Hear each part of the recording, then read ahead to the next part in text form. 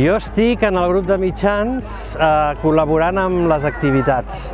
Ara hem estat organitzant el material d'activitat de la tarda, ara haurem de recollir el material d'aquí quan s'acabi aquesta activitat i quan ens van dir que volíem fer la trobada aquesta i necessitàvem voluntaris, ens vam dir, vinga, anem a col·laborar. Que a més els 60 anys del més sec són 60 anys. Realment l'esplai té alguna cosa que enganxa, no? I venir aquí un dissabte plovent, al cap de setmana, bueno, és molt significatiu. Jo crec que és important que els nens vinguin a trobades així perquè realment es donen compte, no? De que no som un esplai aïllat en un punt de Barcelona o en un poblet, sinó que el més sec és una cosa molt gran i que uneix i uneix amb valors.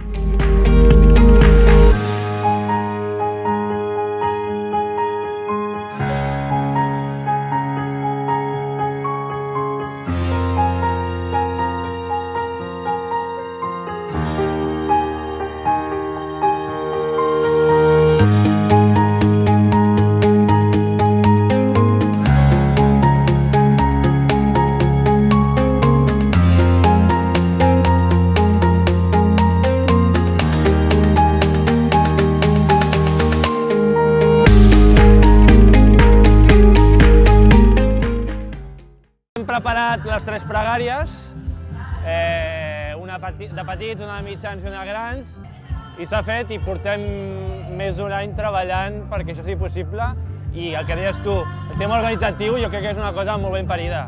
De fet, el que més m'ha agradat de VèRTEX a mi és la capacitat aquesta de dir com de no res podem visualitzar el que estem fent cada dissabte i això que agafi volum i que quan tornem cap a casa aquesta gent pugui dir estem orgullosos de ser d'un esplai.